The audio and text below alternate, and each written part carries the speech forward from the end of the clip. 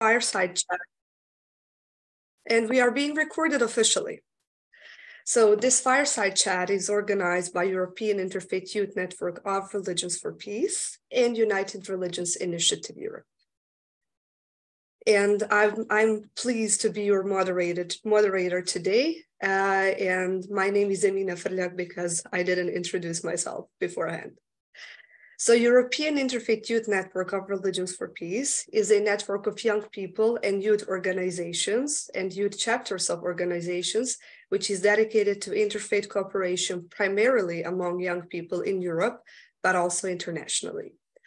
European Interfaith Youth Network is a part of Religions for Peace Europe, and together with other 3 co-committees, we are forming a huge network of people dedicated to interfaith cooperation in Europe. Other 3 co-committees are European Women of Faith Network, European National Interreligious Bodies, and European Council of Religious Leaders, also known as ECRL. Religions for Peace Europe is a part of a global family of Religions for Peace, which is the largest worldwide alliance of religious communities.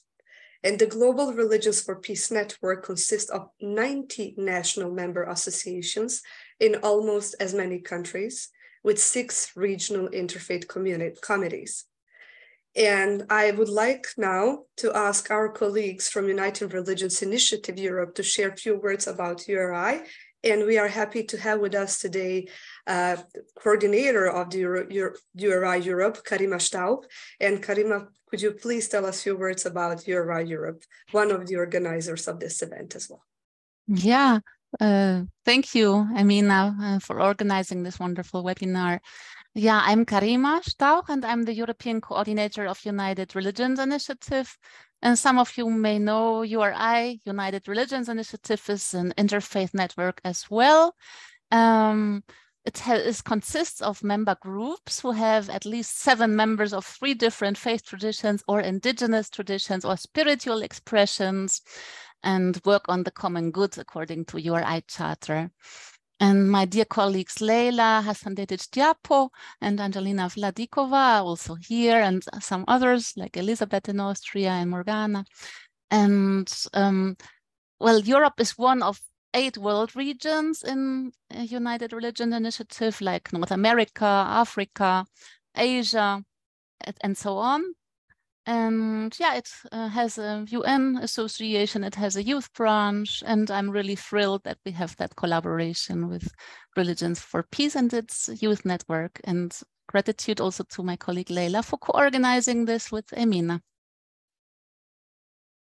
Thank you so much, Karima. It's always wonderful to hear from you, but also to learn more about URI Europe and to present this wonderful organization, which is also one huge coalition of grassroots interfaith organizations and people from all around the world who are joining this movement to bring peace, healing, and interfaith dialogue on grassroots levels as well.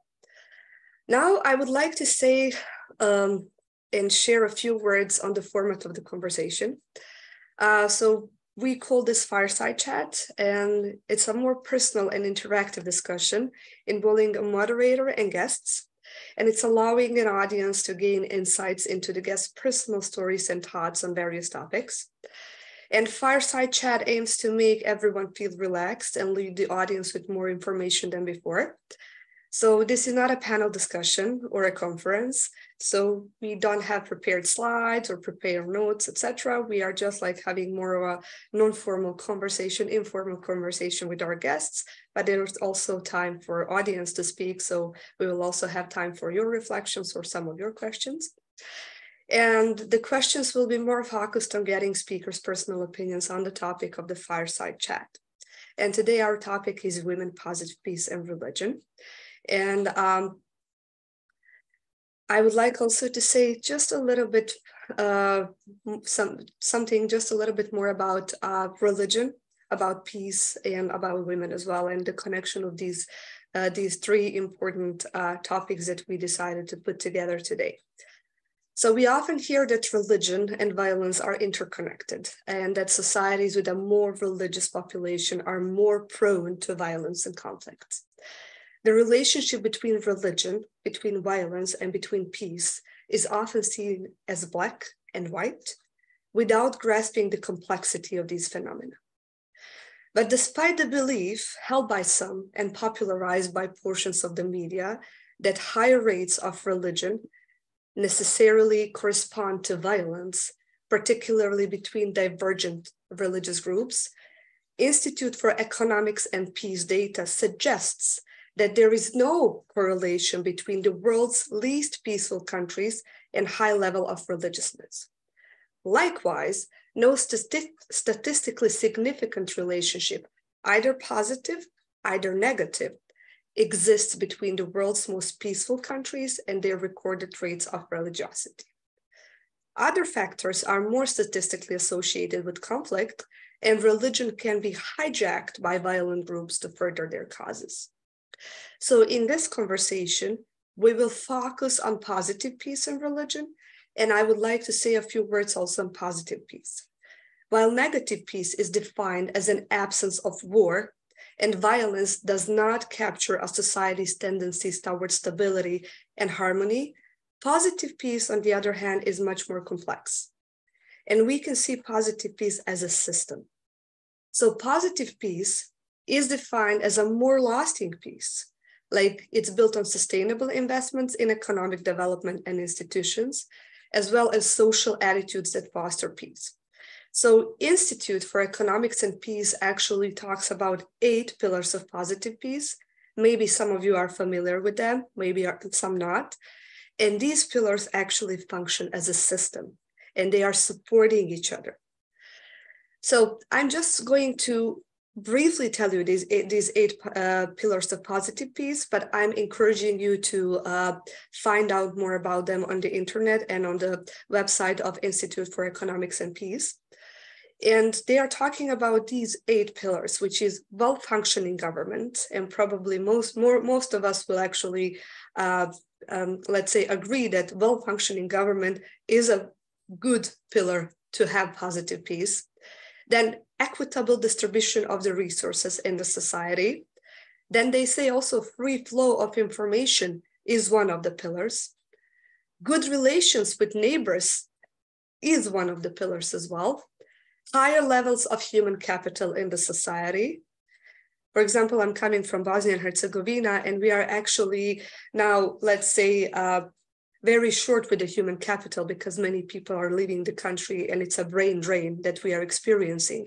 So this is definitely affecting the society as a whole, but also it's affecting the peacefulness in the society. Acceptance of the rights of the others is one very important pillar of the positive peace. And I think that we can see that in many countries, in many parts of the world where the rights of the others are not respected, there is really a lack of peace, any kind of peace, let alone positive peace. Low levels of corruption is one of the pillars, and probably we will all agree with this one. And finally, sound business environment is something that we have to have in mind if we are talking about positive peace. So during this fireside chat, we would like to dive deeper into the connection between religion and positive peace with one particular emphasis. That's the role of women. So women in many societies play important part either in negotiation, either in keeping or in building peace, but they are often put aside and their efforts stay under the radar. So often they do a lot of work behind the scenes, and they are the ones who are keeping communities together. I already introduced myself, but I'm again going to repeat my name. I am Emina Frljak, and I'm coming from Bosnia and Herzegovina, and I'm a program coordinator within Youth for Peace, which is an organization based in Sarajevo, but I'm also an international youth committee member of Religions for Peace, and I actually have the privilege to moderate this conversation today. And today with me, I have 2 incredible young women leaders coming from Argentina and coming from South Africa. With us, we have Ms. Melody Amal Khalil Kabalan, who is the president of the Islam for Peace Institute Argentina, which has gender and diversity and interreligious dialogue departments, promoting the Islamic values of peace and equality, She is a member of Religions for Peace and Women of Faith Networks. And in 2015, she founded the NGO, afifa.org, to honor women from Arab and Muslim identities. Afifa conducts seminars, workshops, and produces publications to demystify prejudices about Muslim women in the Arab world. Also in 2017, she co-founded Diversity Network, which is a community dedicated to peace and conflict resolution through youth. And she's also a CAICID Fellow. And according to what I know, this year she should publish her first book about children and interfaith, and I'm looking forward to that. So Melody, thank you for being with us today. It's a pleasure and honor to have you. Our second speaker is Miss Marilyn Chitarai, who serves the Religions for Peace Youth Media team and is currently based in Durban, South Africa. She has Bachelor of Architecture Studies degree. She works as a graphic artist and 3D designer and also architectural technologist with 13 years of experience in the realm of social and sustainable architecture. She also traveled a lot to many countries since 2013. She was serving, networking, and building spiritual relations at various Religions for Peace conferences. And since 2009, she has been on many spiritual retreats and pilgrimages with her Sadhguru, Paramahasa Vishwanananda. Unfortunately, Marilyn was not able to join us in person because there are power cuts in South Africa, so there's no electricity for her, so she cannot join us, but she was so eager and so happy to be here. She decided to record us her responses to the questions that I was supposed to ask her and Melody. So she recorded those videos, she provided us with her insights, and my colleague Leila will be, let's say, providing her voice, and she will be able to let's say, give us Marilyn's answers. Unfortunately, she won't be here to, engage in more conversation and maybe in some discussions afterwards. But we are extremely grateful to her, and we are so, let's say, sad that she was not able to join us, but thankful we had this, let's say, opportunity to at least foresee these power cuts and be able to have Marilyn at least through video recordings. So after I spoke so much, I think it's time to speak to our guests. So ladies, thank you again for being with us here, and let us start. I have my first question for you, and I will first ask Melody to answer the very first question that I'm really interested in, and that's, what does peace mean to you? So how would you define it, Melody? Hello, everyone. Assalamu alaikum wa rahmatullahi wa barakatuhu. My wish for peace to all the audience here, and thank you very much, Amina. You know that after we met each other in Religion for Peace meeting into New York, you become my sister. So this is something special from the interfaith networking. And before answering the first question, I would like to thank the Religion for Peace network in Europe and United Religious Initiative Europe, that I had the chance to meet them and participate with them many times, thanks of the interfaith commitment. Regarding what peace means to me, is an interesting question, because we have a lot of answers. What peace means, what positive peace means, from many scholars, books, and our trainings. But especially what means to me, peace is something that each time while I'm in this amazing way of peace, I'm asking myself what really peace means for me. And regarding these events that we are today in this fire chat, that we are focusing in the role of the women, I can say to all of you that we cannot talk about a positive peace if we are not counting the women into any decision, into any debate or interfaith dialogue as we are doing with men. We know that for many decades, we saw the picture of our brothers from different religions and faiths meeting each other to resolve, to make peace, to contact each other. But what happened with the place of the agreement? We are still working and trying to let the institution, the organization know that it's crucial the participation of women, it's crucial the participation of the young people, because to secure or to confirm living in peace is not only for the leaders, for the politicians. We have to include also the civil society, women of the civil society, women, religious women leaders, and women that are into the government. So if you ask me what today peace means for me, of course I can tell you that it's the absence of war or hate, but also let us talk about justice. If we are making peace with men and with women working together, we are talking about justice. So we are talking about that the peace which will become for sure, because we have to work one another together. Thank you very much, Melody, and thank you for emphasizing the importance of women, and especially young women as well, because those intersections, being a young person and being a woman, also can be sometimes hindering our involvement in the peace processes. But Leila, can I please ask you to be the voice for Marilyn and provide us with her answer to this question?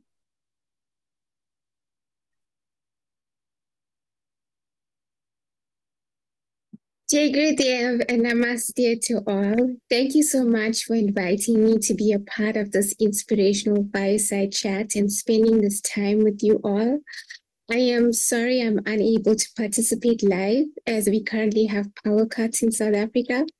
But thanks to technology, I am still able to share my thoughts through video recording. So, what does peace mean to me? For me, peace is an internal spiritual journey.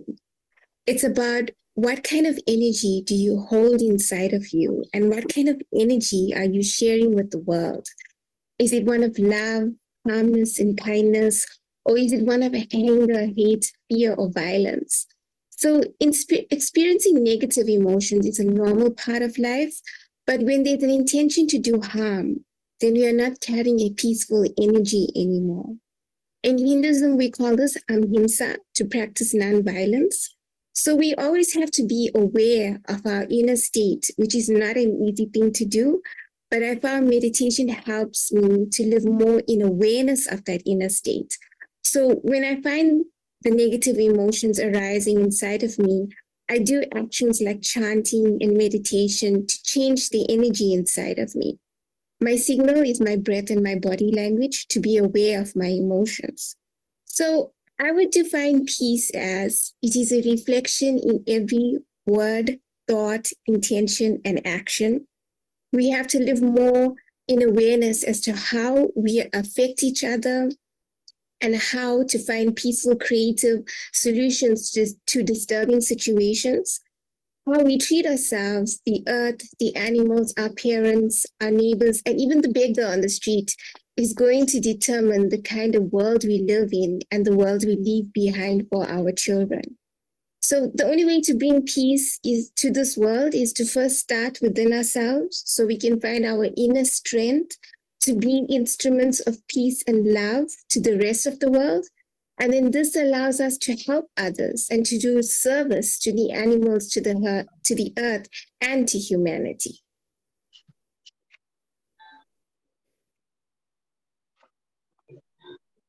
Thank you, Leila, for being Marilyn's voice. And I'm so happy that we really had the opportunity to hear from her, even though the circumstances prevented her from coming. But her answer was like, I think it's a goal that we actually had the opportunity to hear from her, but I also see that Sharon made comment and said that for her, peace is all about creating a safe and inclusive environment for all. Thank you, Morgana, for being with us, and you also take care as well. And it was a pleasure to have you with us, at least for the beginning of this conversation. And both of you mentioned religion when you were talking about peace, and both of you mentioned interfaith cooperation. So my question now goes in the direction, could you share a little bit more about your motivation to involve yourself in interfaith dialogue and build peace also from this perspective, like use religion and interfaith dialogue in this manner? So Melody, if you could go first, please. Thanks. Okay, regarding my motivation, I will go back 2 years when I was into primary school. That I always was asking about other culture, other religions. As you well know, I live in Argentina. I born in Argentina, and we have it's a diversity country, especially the city of Buenos Aires where I live. But most of the religions, especially when I was at primary school and secondary school, were the Abrahamic religions.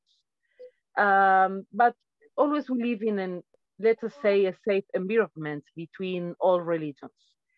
And my education was Islamic school, family from the same Islamic community.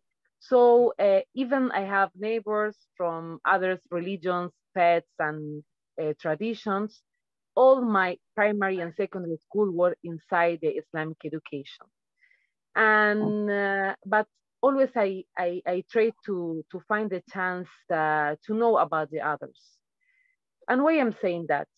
Because it was not easy for me, even living in Argentina, when I went to the university, and we start to face different culture, and I mean different way of life, a daily life. It's not the same like being fasting in an Islamic school that comes Ramadan in a university and you have to explain why you are fasting and you are Muslim. And many people here in Argentina still don't know what Islam means, what's the pillars of Islam, and why there is Muslim people that are not Arab, for example.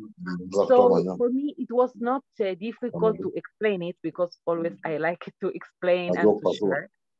I think, sorry, there is a microphone on. I think we already managed Okay. it. Thank you. Okay. So once I had the chance that a program from a cinematographical program for young people wanted to meet young from different religions, I was selected to be part of it. And for me, it was really interesting because I spent 1 week living all together from different religions in Argentina. It was like when I was like 16 years old or 15. So it was my first full experience regarding interfaith. And then I started to have more experiences in other countries. And for me, the first one was when when I didn't feel safe. And this is the important thing. I mean, what I mean with this, I went to a conference with Muslim and Jewish young around the world.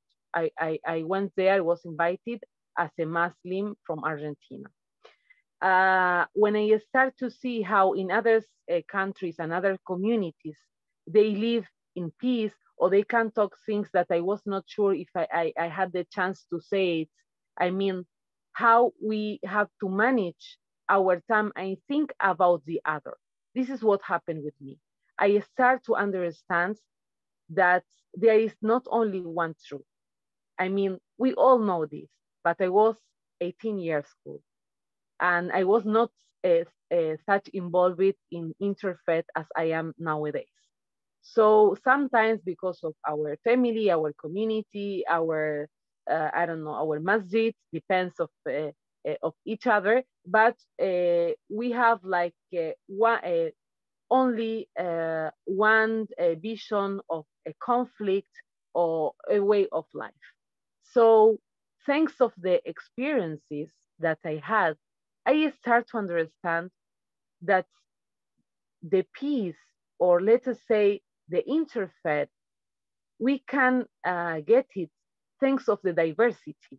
We should to meet with people who think different, who pray different, who believe different. And this is how we will get more knowledge, and we will get richness of the different opinions. And we don't need to change our opinion or our religion or our practices.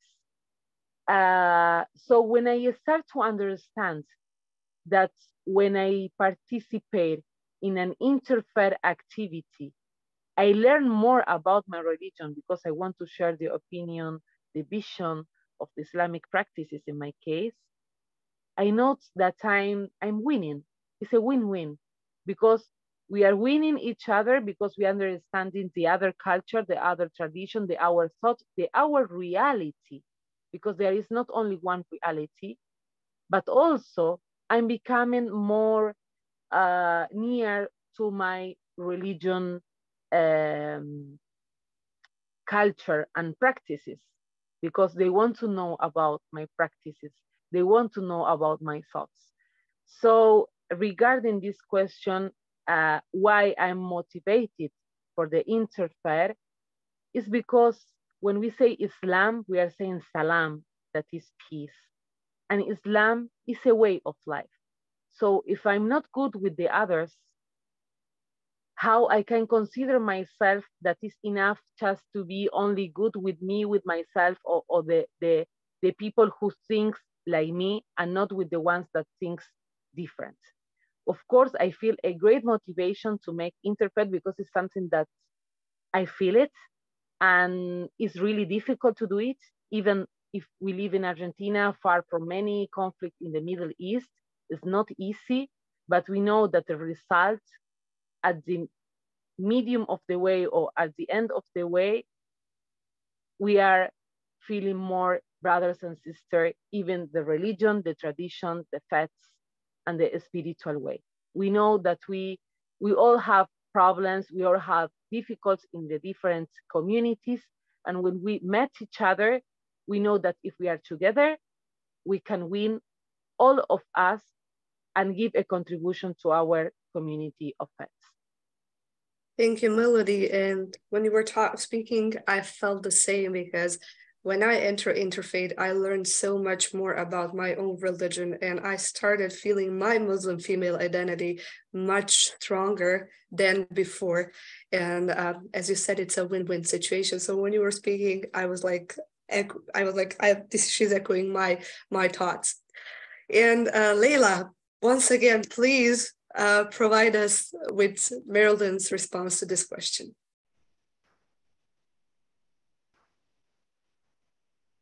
Interfaith dialogue is very important for reflection, contemplation, and learning with each other. It is also very important for peace, shifting the mindset of people, and for changing the narrative about religion.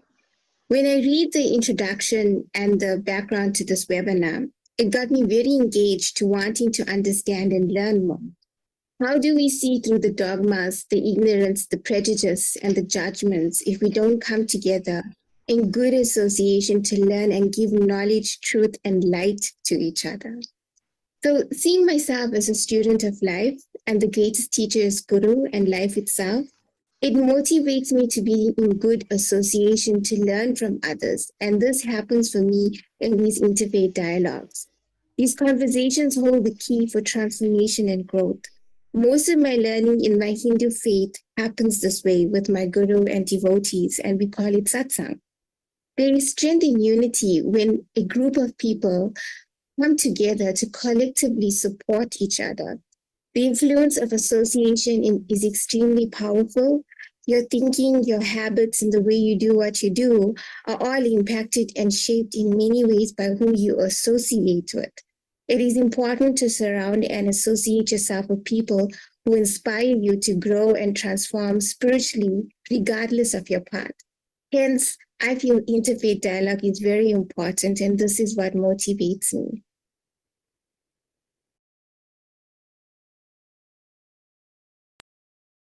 Thank you, Leila, once again. It's so weird to not being able to thank to Marilyn for her answer, but I do hope when she will be watching this recording, she will feel our gratitude for her, let's say, absent presence. I don't know, could I say this in English, but yeah. Anyways, we answered the question about a peace and about interfaith dialogue. And at the beginning of this webinar, or this conversation, actually, I was talking about 8 pillars of positive peace. So my question for my guests is, when we look at these 8 pillars of positive peace, what do we think, like, in advancing which pillars religion can play a significant role? Like, where do we see religion mostly contributing in which of these pillars? So Melody, if we could ask you again to answer, and maybe you can also say, like, where do you see women in this place as well in advancing positive peace? Thank you. Okay, I'm sure, Amina, that when you read and you studied the pillars of positive peace, you find for each of those pillars a verse of the Holy Quran. I'm sure about it.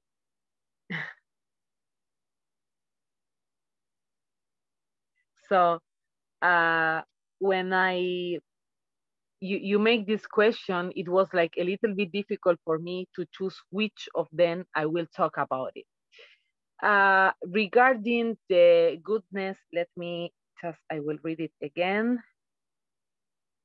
Regarding the good relation with neighbors is something really interesting, because we are always explaining to the people, to those who learn from the media that Islam is a religion that don't support women or don't want to make the peace with the other's religion, or when there is any attack in any country or society, we are all the time explaining this is not Islam, this is not what say Quran, this is what not Allah wants for us, and etc. So I think that the pillar of good relation with neighbors is something really interesting to talk about it, and to think and research about what Islam says about it. And the first example that we have is from Rasulullah, from the Prophet Muhammad, may peace be upon him. Prophet Muhammad, in many times, we can find stories from his wife, Aisha radiallahu anha, where she talks that even maybe any neighbor was not good to him or attacked him, he was talking to them in peace. He was giving them the chance to talk in a well manner. And Aisha radiallahu anha says that the angel Jibril appears to him many times, talking about the relation with neighbors. And the relation with neighbors is such an important as the relation with family, that there is many hadiths from Prophet Muhammad that talk about how we should to be good with them, acceptance the neighbors, be kind with them, and treat them with justice. But also in the Holy Quran, in the verse of Holy Quran, in the chapter of Al-Baqarah, in the same sentence that talk about that be good with your family, be good with the women, good with men, says be good with neighbors.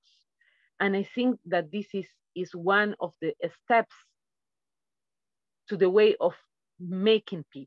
Because in a neighborhood, in any neighborhood, we have people that, with a diverse of everything, thoughts, way of life, religion, culture, background. So in Islam, it say many times how good we should be with the people that live near us. So it's like an invitation to live in a nice environment, even and especially if we are different. From the other way, we have the pillar, I don't know if I still have time, but I would like to choose another one, that is acceptance of the right of others. Once again, when unfortunately there is any news about any country or a group that say in the name of Allah, in the name of Islam, we are taking out the right of the women, for example, or the right of the non-Muslim living in those countries, we know and we listen since we are kids or since we are young in the masjid, in our schools, Islamic schools, from the religion leaders, that in Quran is very clear when it say that Islam is not compulsory, that Allah subhanahu wa ta'ala gives the message, gives the revelation, so Archangel Gabriel to Prophet Muhammad in Quran, and we have the knowledge, we know it already, but no one is compulsory to follow something that they don't want. So this is very important because why? Because it's about what the freedom first, how do we feel that nothing should be compulsory. So acceptance, the right of others is really a pillar that it's related to how Islam teach to respect the right of the others, not only in religion. Also, let us talk about the poor. We cannot live only our own life if we are not helping the people who are in need. So why? So this is why in Islam, we have many traditions in our holy festivities or like Ramadan, like the culmination of the Ramadan and others, that we have to pay, to give the zakat. And this zakat is for the persons who are in need and is mandatory to all we have the possibility to do it. So this is the right of other also, because we live in a society. We are not individuals living alone. Everything depends from the action of the other person. We are all responsible. So Islam invites us to protect the others, to protect the right of the other person. So I think that these are some points that are interesting even to speak more about it, but it's impossible to make it in a fast time. So this is what I wanted to highlight from them. Thank you, Melody, and thank you for addressing two pillars. Actually, those two pillars are something that when I'm reading them, I mostly relate them to religion, but I'm sure religion can contribute to each 8 of them, as you said. Now let's hear from Marilyn, and I'm very happy, Melody, that you provided us with very good examples from your own religious tradition and how they can contribute to these pillars. Leila.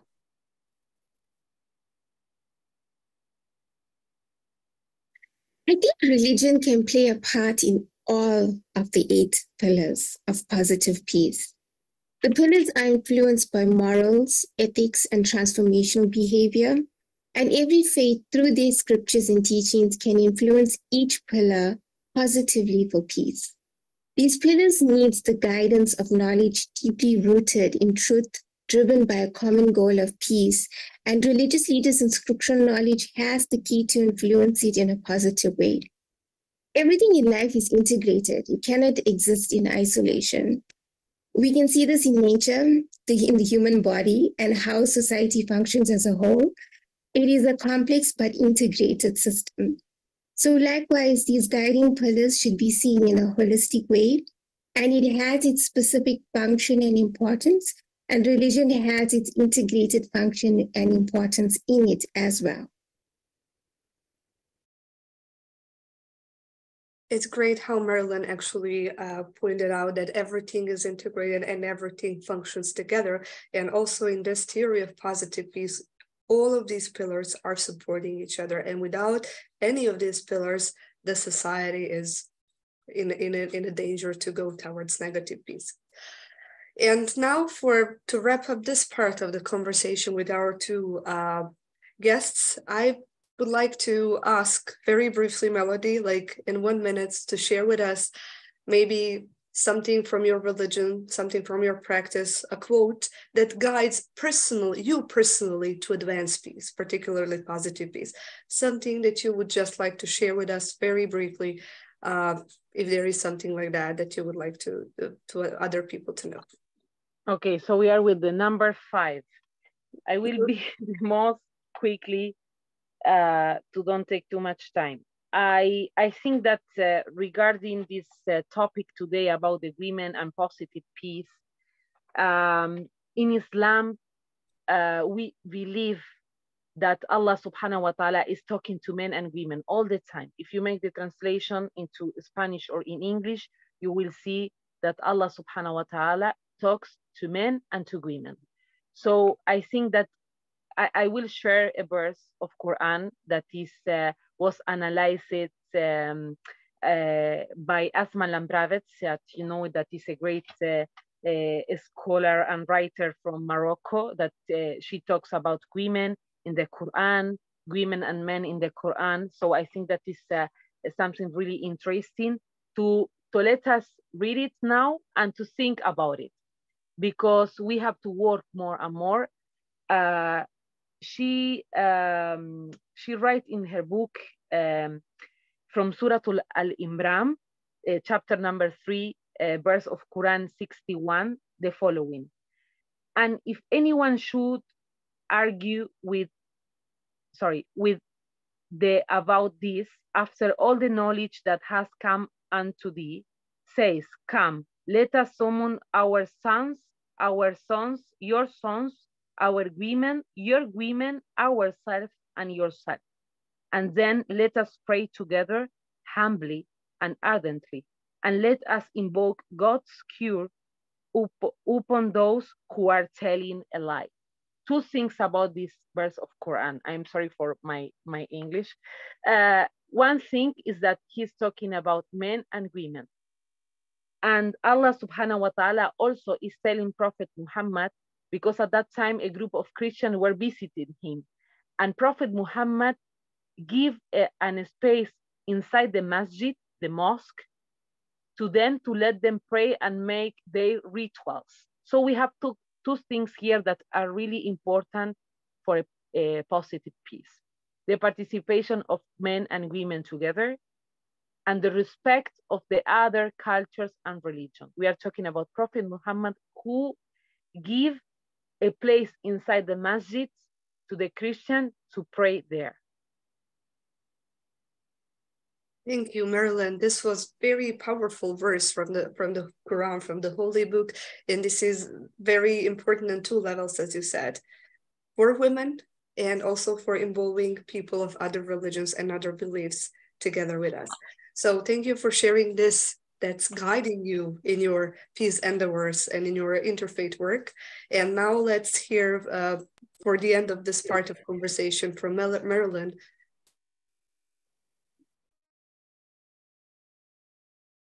So I love this question because it brings forth 2 teachings from the Hindu faith that is universal and can be applied to everyone. The simple act of care and love teaches us how, when we work together in partnership and as a team with a common goal that benefits the earth and the community, it creates a positive change on a bigger scale. We are not only setting the example of being the change we wish to see in this world, but we are showing love and care for everyone from a holistic perspective. In Hinduism, we call this Loka Sangraha, which means doing actions that benefits the whole of humanity. The small acts of service and positivity as a way of creating a positive ripple effect on the earth. If we had to measure each small positive act, it creates a positive act collectively in the bigger picture. So change happens in small steps. If our actions come from the intention in the spirit of a world family, despite our differences, diversity, religion, race, caste, color, and class, we become a beacon of love and light. In Hinduism, from the Maha Upanishads, We call this Vasudeva Kutumbakam, which means the world is one family. These two specific teachings guides all my interfaith work and service, and I see it instrumental in advancing positive peace, doing actions for the benefits of whole of humanity, and seeing that the world is one family. Thank you.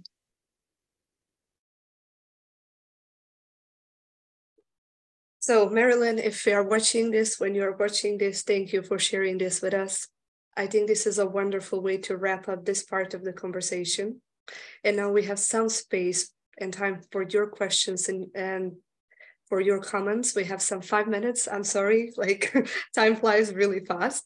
But please, if you have something to share, some comment or some question on the topics, on the questions, or on the topic in general, feel free to raise your hand and we will provide you some space to speak. Let's say 1 to 2 minutes per input. So I see Lindsay already raising her hand. So please, the floor is yours. Hi, my name's Lindsay, Lindsay Simmons from London. You can see in the chat. First of all, thank you so much for having me and for having this this fireside chat. I just wanted to, I mean, everyone who has spoken, the two speakers have spoken with real passion and also with, I think, real experience. And I just wanted to note what Melody had said with regard to the scripture of the Quran. And I work in the field of peace building. That's why I'm here. But I'm very interested in religious sacred texts. And I just wondered, really, I was just wondering whether both either Melody or anyone here uses text itself to promote peace building, and how they feel it is both mobilized as a force for good, but also maybe misappropriated for the disrespect and the fear and the hatred of the other. Thank you, Lindsay, and we are very happy to have you here with us, and thank you for raising this question. I don't know, Melody, would you like to give some reflection on using scriptures and using holy books for advancing peace, but also sometimes people use it for opposite, unfortunately. So. Hi, Lindsay. Thank you very much for your question and to be here and for your comments. And I agree with you that unfortunately we know that there are people that are using in the opposite way. But also, as many Muslim, what happened is that it's not easy just is to read the Quran and understand what is happening with this versicle of Quran. We have to understand the context. Sometimes it said something that maybe if you don't know what happened at that time, you will think that God is saying to men to I don't know, to not protect women or to not give them the right of women, and it's completely different. Maybe it's talking about a situation that happened at that time. So first of all, I think that for us that we like the interfaith community and know about the right of women in different faiths and religion, are many books that are really useful, like this one from Asma Lambravets and others writers, that they talk about the context, the story, and she shares some versicle of Quran. So we can understand what happened, why there is this versicle of Quran saying this, while others groups are using this verse of Quran to attack or to make terrorism. Secondly, I think that we are still having a doubt. Sorry, not a doubt. I don't know how to say it in English. We are still working in the following. Regarding women in Islam being leaders in our community is not common. But if we see the time of Prophet Muhammad sallallahu alaihi wasallam, we have the example of Aisha, we have the example of Fatima Zahra, we have the example of Khadija, and we have the example of many women after that were leading communities, giving the proper keys to make leadership. But what is happening now, that we are not taking the time, the properly time to study these verses of Quran and Hadith that prove the women and men leadership and working each other. If we see in the Hadith of Prophet Muhammad, the narrations, most of the narrations were written by women. Why? Because when he talks, when he was even into the war, there were women also, not only men. So what is happening in our communities, in some Islamic communities, that we have to approach this and sitting in a table, men and women, and see all these verses together. I don't know, Amina, if you are agree, but I think that we have more proofs to show that if we are doing women and religion and Islam or interfaith, we are not making something new or changing the message of Islam. We are continuing what Islam says. In Quran says that Allah subhanahu wa ta'ala love the people that when, I'm not saying exactly, okay, but when they walk, they say salam, they say peace. So we have many proofs that the interfaith and the right of women is part of Islam and is not against. Absolutely, Melody. Thank you so much for sharing this with us, and thank you for your passionate work, because, and Lindsay said, both you and Marilyn are really passionate with what you do, and in the manner when you are speaking, but also all of the results of your work are showing how much dedicated you are to this work. And we need to have more conversations like this, and we need to have more people speaking very clearly, very intentionally about it. And I think among people in the same religious groups, need to talk to each other much more. We need to have more interfaith dialogue also, not just interfaith one. And we need to speak among ourselves as well as Muslims coming from different backgrounds and coming from different parts of the world, but also Christians, Buddhists, Hindus, Baha'is, Jains. All of us need to speak also inside our religious groups, and then also outside, and talk to those who are, let's say, different and other to us, but by the time they are not others anymore. They are like ours. So I think this was a wonderful conversation. It was marvelous, and we don't have more time. We are already 2 minutes behind the schedule. And I have to say that I really enjoyed listening to each of you, and I learned so much. I would especially like to thank to our guests, Melody and Marilyn, but also to all of you for attending, for listening to, and for sharing with us. And also don't forget to share the recording of the event with your communities. Our colleague Leila will post it on the URI Europe YouTube channel and share the link with you via email. So until the next time, I wish you all a pleasant rest of the day or night, depending where you are. And I hope to see you on some other events. Goodbye, and please stay in touch.